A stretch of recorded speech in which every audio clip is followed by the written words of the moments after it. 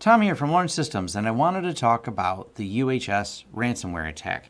Now, I don't usually dive into ransomware attacks. I usually save those articles for me and Xavier to go over on our How They Got Hacked channel.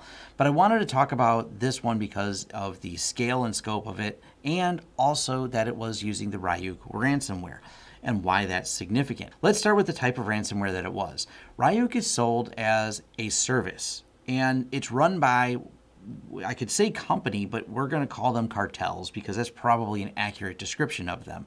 And what these cartels do are groups of individuals that write the ransomware. They're not necessarily the people deploying it. They sell the ransomware as a service, and you probably heard things sold as a service. Picture just how a security company provides as a service security for a business.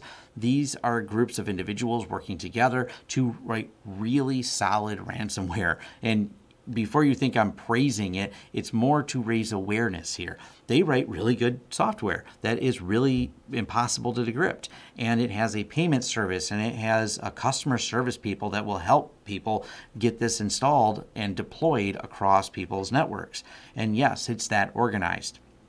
Now, who are they selling it to? People with lesser skills that, well, in the 90s, we would have referred to them as script kiddies. Here in 2020, they can be people with lesser technical access, but access to things, either by phishing emails or by insider threat. These people go, hey, I'm not really skilled enough to write ransomware, but I can go in these forums, I can buy this as a service. The people who write the Ryuk software get a cut of it, so the people deploying it now are the ones criminally directly doing it, and the Ryuk ransomware people are now at least one level removed, but back to focusing on what they do, writing the software, making this enablement tool for people to deploy. And that level of sophistication is why ransomware has become so mainstream. Now you have people who are, narrowly focused on developing the software, and another group of people who are out there being the salesperson of it, if you want to say. And that is just a terrifying structure when you really think about it. Now, the UHS attack.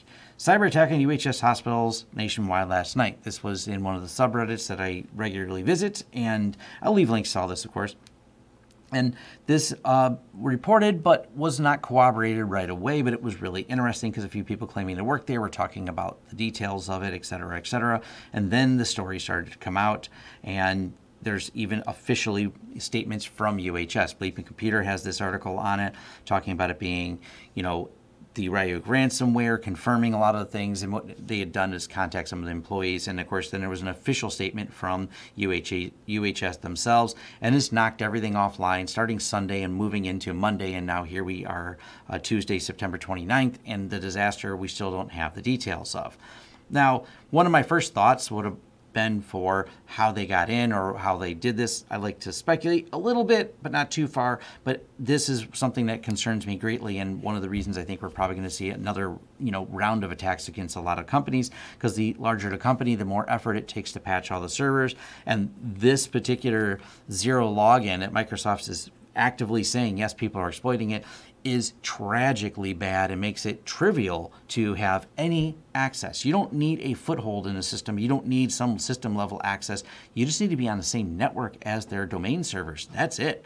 And we have been running ourselves as a IT company, getting as many systems patched as fast as possible, which, this was one of those things that Microsoft dropped on us in terms of zero login being really bad, and one of the worst things we've seen in a while come from security. And it's also super scary because of, it requires rebooting servers, and think about hospitals being mission critical and asking to reboot a server. You usually have to schedule that. It's not like you could just take it down in the middle of the day. And why is that? Well, hospitals are literally life and death situations, and that's what's happening at UHS. Now, the other aspect of this that's going to be very interesting is they are redirecting people. And what redirecting, for those of you who don't completely understand the significance, is we're going to send them to another hospital, but that does include emergency situations. So they're going to take ambulances that would have been destined to the closest hospital, which may have been UHS, and direct them to a further away one. This recently happened in Germany, and they are charging the ransomware people who attacked a hospital there and caused a redirect that cost another 20 minutes for a person's arrival to a hospital, which ultimately led to their death, or at least a causing factor. So they probably had a statistical likelihood of surviving, provided they got to the hospital faster by directing them somewhere else because of this incident, and this will lead to further charges, probably negligent homicide, and that's going to be charged against the people, provided they catch them, who did these ransomware. And unfortunately, because many of them are overseas, they're completely remote threat actors, it is not statistically likely that they'll catch them, no matter how many resources they try to get into it, because of the methodologies used. Now, I don't have direct information, as I said, speculative that zero login was used, or it could have even been insider threat. Because of these cartels that run these softwares, such as Ryuk, we are seeing an increase in insider threat, because now someone who is just a jaded person who may even work at a lower level of the company, but goes, hey, the zero login thing, we know that they're not patched. I don't know much about ransomware, but I know I can buy it as a service over here and deploy it at some company that they have low-level access to and elevate their privileges. And this is why it's so important to get these debriefs, so we can understand the how and look at ways to prevent, if there was a way to prevent it. But you know, these are a lot of things that we should be thinking about all the time. It does make it rather scary working in IT when I think about having to deal with all these things, because we do everything we can and mitigate. You can't always absolutely secure things, but you mitigate them as much as possible. The other thing I want to bring up is people see this all the time and see a large company get hit, and they go, oh, good thing I'm not a big company. That's not the best thought process. And I bring that up because we have dealt with so many small businesses. I'm talking like 4 employees that have been hit. And you're going, they get hit? They go after those companies? Absolutely. With these ransomware as a service being so easy to deploy and so easy to set up now, they just blanket out there, and small businesses are particularly vulnerable because of their mentality of, I don't see it in the news, it must not be happening. It only happens to big companies because the payout's bigger. They call it whaling. That is when they go after the big companies, but phishing is still really popular with small businesses because, hey, whatever, a few $1,000s for sending an email, if that's all they got out of the business, they're pretty happy. And sometimes they don't even get it. Small business becomes devastated because the ransomware just destroys all the files. They don't have proper backups. They're dealing with any legal compliance issues that come from, you know, having someone had access to their systems inappropriately. And we've seen companies not even make it out of that. They just belly up. We had a couple incidents I've talked about before where there was a couple healthcare providers, smaller ones here in Michigan, that the answer they had was just to not open up again and, you know, do early retirement, which left their patients holding it, going, wait, we were in the middle of things. Like, yeah, we got ransomware, we can't afford it. We're just bankruptcy, belly up, and away we go. Now they had the, you know, foresight to be able to retire, but not everybody does. So I'll leave links to these articles, and just wanted to raise some awareness is why I'm doing this particular video on this topic. And, you know, I don't want to just beat the drum and repeat myself, but look, this is very serious. You have to think about, even especially, I should say, not even, but especially as a small business, you're targeted more because you're often a easier target. These companies have very sophisticated systems that this got through.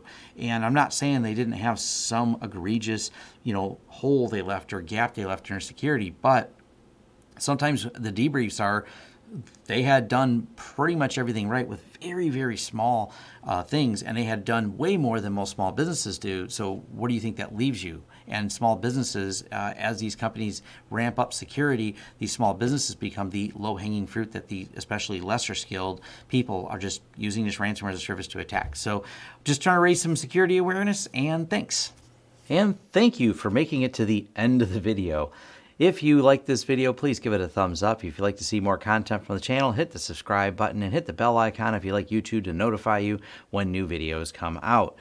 If you'd like to hire us, head over to lawrencesystems.com, fill out our contact page, and let us know what we can help you with and what projects you'd like us to work together on. If you want to carry on the discussion, head over to forums.lawrencesystems.com, where we can carry on the discussion about this video, other videos, or other tech topics in general. Even suggestions for new videos, they're accepted right there on our forums, which are free. Also, if you'd like to help the channel out in other ways, head over to our affiliate page. We have a lot of great tech offers for you. And once again, thanks for watching, and see you next time.